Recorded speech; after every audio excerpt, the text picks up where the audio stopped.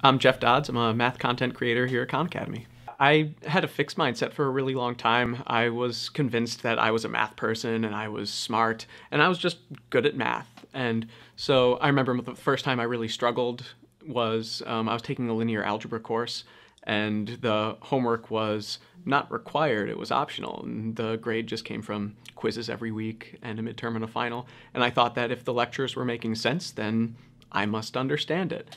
And so I was really frustrated with my initially low scores. And my brain started like switching into this really fixed mindset where I would blame the teacher because they must not be preparing us well for the quizzes.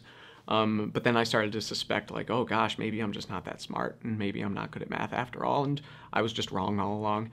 But I took to like joining study groups for students in the class who were doing better than me, and I thought just by like being around them that I could somehow like soak up their smartness and like figure out the trick that they had discovered.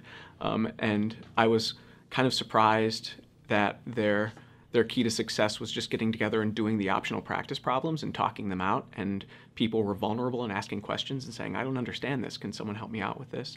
And it was the first time where it kind of clicked for me that, oh, optional practice, like I don't have to do it just because it's for a grade. I can do it to learn and grow, and I have to give up the idea that I'm smart and I understand this on my own and work with other people to ask them questions when I was getting stuck with something, or to help someone when they needed it, to help myself grow, and the grades would take care of themselves from there. I had to give up that sense of, oh, I'm smart and I can get this all on my own, and it really changed the way I approached my coursework, like not just in math but in everything past that, where I kind of realized the importance of practice and asking questions and being vulnerable enough to say, I don't understand this and I need some help.